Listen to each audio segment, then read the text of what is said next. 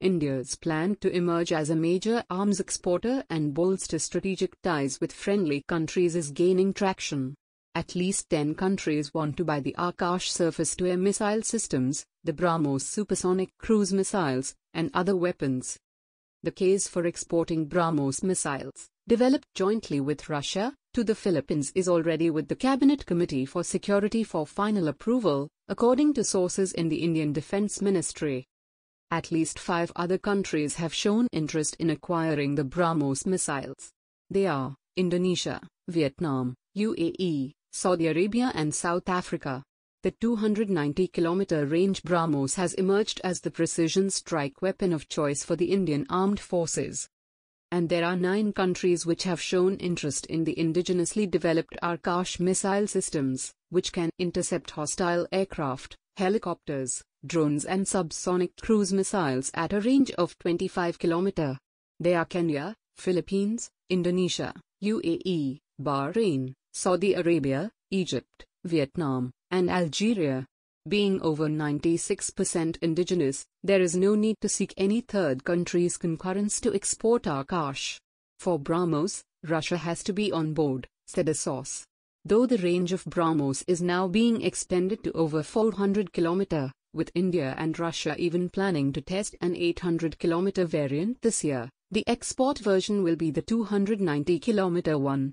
This is due to the Missile Technology Control Regime, MTCR, which prevents proliferation of missiles over 300 km range, and some other issues, said the source.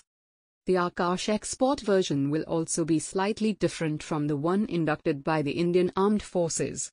The 100 km range air-to-air Astra missiles, now entering production after successful trials from Sukhoi 30 Mki fighters, also have good export potential, said sources.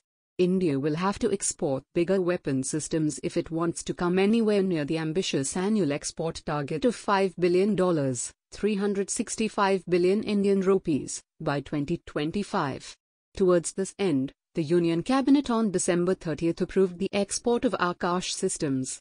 It also set up a committee with Defence Minister Rajnath Singh, External Affairs Minister Dr. Subrahmanyam Jaishankar and National Security Advisor Ajit Doval to authorize subsequent exports to various countries in an expeditious manner. Both Brahmos and Akash are tried, tested and successfully inducted systems. Indian Armed Forces have ordered Akash systems worth 240 billion Indian rupees over the years, with another contract for 100 billion Indian rupees on the way now. Contracts for Brahmos, in turn, have already crossed 360 billion Indian rupees.